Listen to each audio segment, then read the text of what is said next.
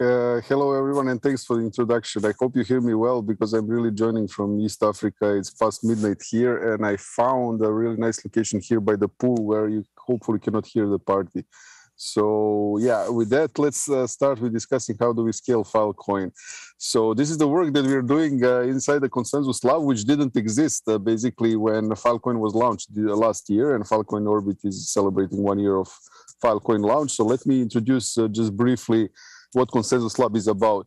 So this is the basically the new established lab in the Protocol Labs research and development, and we are working together with a network of academic and collaborators from other Web3 projects on basically bringing the state of the art in consensus and scalability research to Filecoin and IPFS, but not only Filecoin and IPFS, but the goal is to impact the entire Web3 ecosystem.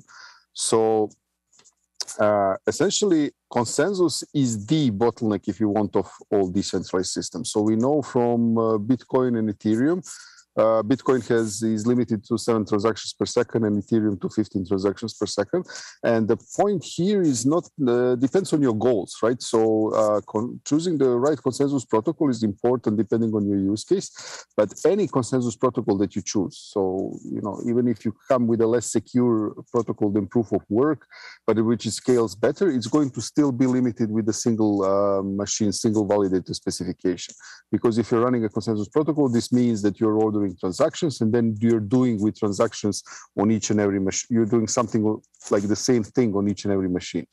So whatever is your consensus protocol, depending on what is your use case, you're like regardless of that, you're going to be limited by the performance of a single machine.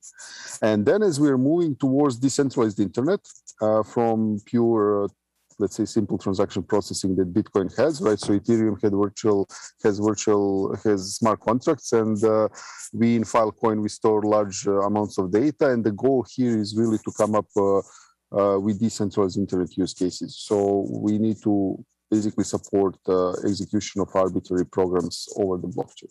So in that case, even if you use consensus protocol to order transactions, what you're doing later with them is really important. So currently, smart contracts supporting blockchains, they execute sequentially all transactions after ordering, and that's going to be another bottleneck in your system, right? So if you're not able to essentially remove the scalability bottleneck in the execution, you're going to face problems regardless of your consensus protocol. So what are essentially the scalability goals for Filecoin? So when I joined the Protocol Labs, and when I was thinking, like before I essentially established ConsensusLab, I was thinking, okay, let's take the best consensus protocol there is, let's put it in Filecoin, problem solved. But then Juan basically came with this really nice requirements, which is let's get all the entire Web2 workloads to Web3. And this is basically the setting in which we are working. So this is our running use case, which is extremely ambitious, but it also tells you something, like it drives design of consensus scaling in certain directions. So I won't read out all the requirements that you see on this slide, but basically you shouldn't sacrifice, like the latency in certain use cases should be very small, which is completely opposite from what you want in throughput, which should scale to the billions or trillions transactions per second, but you should get as much security as you can. So for example, as we see today with Bitcoin proof of work, the fact that it uses more power than, I don't know, Poland, which just means that Poland, if it engages all the power available to them, it's not able to attack Bitcoin. So we should be leveraging this security, right? So we should, I'm really not against Bitcoin spending a lot of energy, but we shouldn't be spending yet more energy, compared to Bitcoin, but we should kind of understand how to use such a secure network to secure Filecoin. As you will see, because scalability involves trade-offs when it comes to security and decentralization, this is one of the design approaches that we are taking here. So for example, leveraging security of other networks, notably Bitcoin. So how do we get to these bringing Web2 workloads to Web3? So one thing is that what I just mentioned. So you're not going to be able to run, basically because of a single machine scalability limits, you're not going to be running a single blockchain that basically runs the same code on all machines. So that's not going to fly. So what we are imagining is a hierarchical consensus approach, where you see here in green, basically the green line here you could think of it as the current Filecoin main chain.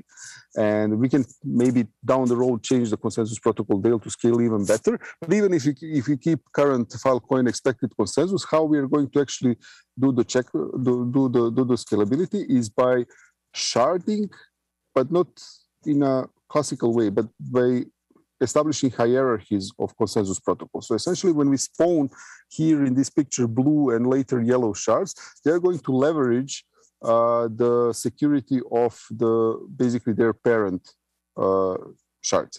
And you see the checkpointing here shard, which is an external one, and I will talk a bit more about this. Here we plan to use the blockchain, basically the consensus protocols with even more security, such as Bitcoin's proof of work, to essentially increase the security of the Filecoin network. Of course, when you move from a single shard to multi-shard space, you have the main challenge is, of course, the security of individual shards, but also what do you do with cross-shard transaction semantics.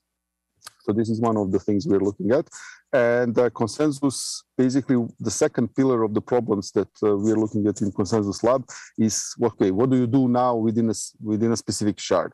So that depends. Basically, in a shard, you will have a different number of nodes, depending on whether this is a Filecoin main chain, which currently has like 3.5. Last time I checked Filefox, I saw 3.5 thousand miners, and this will increase over the time. But you can imagine that in the child shards, we will have less and less nodes. And this will allow us to actually put very efficient protocols in these child shards. And finally, this is extending basically what Raul was talking today on Filecoin VM, but basically it also relates to what I said 2 slides ago. If you have this scalable sharding solution, and if you have really, really efficient consensus protocols inside the shard, this still doesn't mean much if you're going to be bottlenecked by sequential execution. So what we're looking at the consensus lab is essentially we are interfacing with Filecoin VM team, where they're, of course, bringing the Filecoin VM and supporting WASM and EVM on top of WASM and whatever Raul was talking about today, to basically parallelize this computation. So this is one of the tasks that we're looking into in ConsensusLab. So I would say if FVM team is looking into to a certain extent in this third pillar, we are also collaborating with them on that, and our focus is basically on these 2 pillars: consensus hierarchies and consensus proper. So this is the focus of this newly formed team. But how do we do that? I mean, many teams are looking into this, and of course, it's easy to say, yeah, of course, we are going to scale and shard Filecoin, but how do you do that? I mean, as we know, the key problem when you do scaling and sharding is that you start losing security and decentralization. So this is the thing, right? So it's by now we have since Bitcoin 12 years of research, and we still, like, if we have a consensus protocol such as proof of stake, yes, it has better performance than proof of work, but you're sacrificing a lot of security properties, right? So one of the challenges, and I will illustrate this on a very simple variant of proof of stake, but it also applies to proof of space-based protocols such as Filecoin expected consensus, is this notion of like there are a bunch of attacks, but I will try to explain quickly the long-range family of attacks.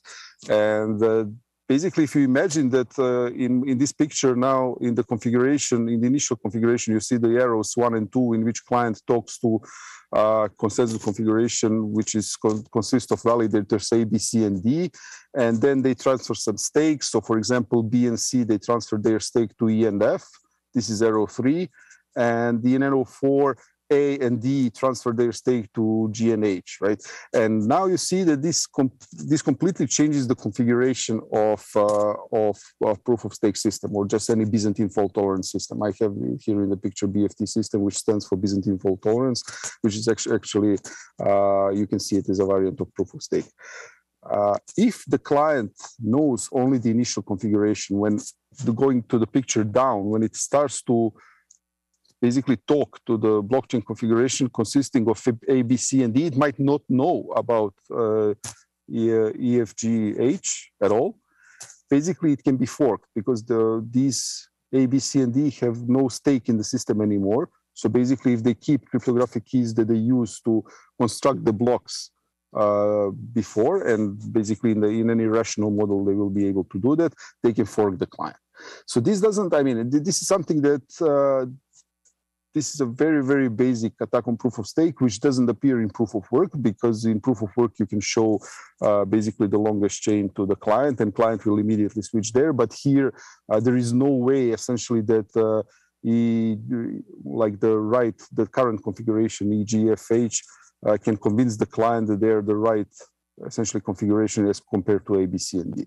And this is the problem that proof of stake alone cannot solve, right? So what we are doing, and it applies also in to proof of space, right? And it could apply in theory to current Filecoin.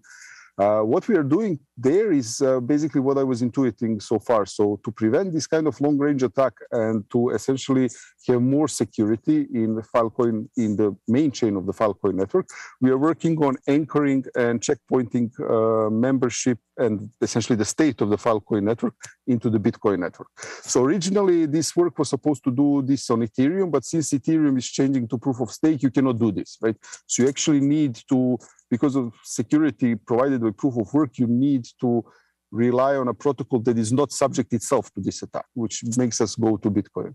And there is an interesting upgrade that you might be aware of, which comes in November on Bitcoin, which is called Taproot, which allows basically single signature transaction, which are coming from a large population of nodes. So basically supporting Schnorr multisigs in Bitcoin, which we are leveraging here. And then we are essentially just putting a checkpoint, which is our CID, if you want, inside the Bitcoin transaction. And then we are putting, of course, the CID with actual state to the Filecoin network to resolve it, right? That's basically checkpoint in our, so reusing other consensus protocols to actually give more security to Filecoin. But then, of course, we need to shard, right? So coming to the picture that I showed previously, all these child shards are essentially going to provide like less security than the main chain, but higher performance. And they're essentially, you can think of them as a variant of limited liability companies. So think of them as limited liability chains in which essentially security for a child shard is firewalled in some sense. So if there is a security violation of the child shard, it's restricted to that shard. So it doesn't affect the main chain at all. So once we start rolling this out, you know, if you are like, okay, what are these guys doing? I mean, I don't want to, you know, endanger my stake, which are here for the Filecoin network. This works. I mean, you're safe, but you don't need to worry about that. Only if you're explicitly essentially have an account on a child shard, you will be affected. And then you can profit from better performance or whatever we are going to put out there. Depending on how much time I have, let me just quickly check. Yeah, I probably don't have too much time to go into details, but in this slide, we are talking about essentially details, how we checkpoint into Bitcoin. I think I mentioned the main principle already. So we are putting the content ID hash, which captures the entire state of the Filecoin network inside the op return opcode of a Bitcoin transaction. And the address from which funds move on Bitcoin are essentially controlled by the old configuration of a, you know, power table, storage power table of the old configuration, and we are moving to the address which is controlled by the new configuration, depending on, you know, miners joining the network and so on. So this is the main principle. Of course, it will take me a lot more time to explain the functioning here. And for sharding, I will just say one slide. So what we are working on Yudico codebase. So this is soon to be public, and Yudico is a Lotus client fork, which differs from Lotus just in a sense that it has modularized consensus. So instead of just expected consensus, which is kind of entangled with the other parts of Lotus code, we now have this modularized, and currently it is going to support different consensus protocols. Currently it supports like simple consensus protocols such as proof of work and delegated consensus. Delegated consensus is where you just give to one validator the ability to you know, mine blocks. So this is not a real fault tolerant consensus protocol, but it serves us to essentially start playing and start prototyping on the UDICO network. Of course, proof of work won't be there. It's just a placeholder for more efficient protocols that we are going to do in this consensus proper pillar that I mentioned. So to do this, we are adding another actor to essentially UDICO, Lotus/UDICO, and this is called the shard actor, which controls spawning of the shard, joining, leaving the shard, and so on. What is the plan for 2022? Just quickly, so we are at currently at the sharding and checkpointing into Bitcoin POC stage. We expect first POC to be finalized by Q1 next year. And then we are going to also interface with Filecoin VM team. Currently, Sharding is looking only into current Filecoin networks. It's not looking into Filecoin VM. But then once Filecoin VM is ready, as Raul was saying earlier today, then we are basically merging this work with Filecoin VM, and then we are continuing on supporting Sharding still on POC level, basically in Q2 and after that. This is again not an announcement of a product feature, but we are aiming to have by the end of 2022 progressive rollout of certain features and certain functionalities that I just described into Filecoin. As for consensus proper, we are going to put very, very efficient scalable consensus protocol into child shards. This should be also targeting like first rollout should be still in 2022. And yeah, I think you should have listened to Raul's talk on Filecoin VM, which is related to this, right? Just to wrap up, ConsensusLab, it was just established in Q3, so basically 3 months ago I joined, and I'm very happy how fast we grow. So we have an amazing team, which currently has Sarah as a research scientist, Alfonso as a research engineer, George as our TPM, and we have 2 external advisors just to to try to grow faster. We are relying here on external advisors who are helping us a lot with the parallel and scalable execution and hierarchical consensus. And we have another research scientist who is going to be responsible for consensus proper, joining us in early, basically Q1. If you have, if you're listening to this, you're yourself interested in this, or you know people who might be interested, we are hiring, and please contact us. I think you know how. We are also not working alone in the Consensus Lab, right? So one of our goals is to really leverage the entire research ecosystem around the top researchers in consensus and sharding on all the topics I mentioned. And to this end, we had a 2-day conference just 2 weeks ago, where basically some of the participants who are recognized professors in the field says, okay, this is one of the easily best conferences, research conferences in post-COVID times, or who is who in our field. I just had 2 quotes here from renowned researchers, where we actually are trying to, get this larger research community interested in the problems that we are looking at, and hence have the leverage, right, to give them also incentives to look at that. And I think this is also a large set of interesting problems, and basically for them to help us make Web3 scale, if you want. This is just an illustration, hopefully to impress you, like where these what are the institutions from which Consensus Days contributors came from. And these are all the institutions that we are looking to collaborate in one way or another in the future. Thank you so much.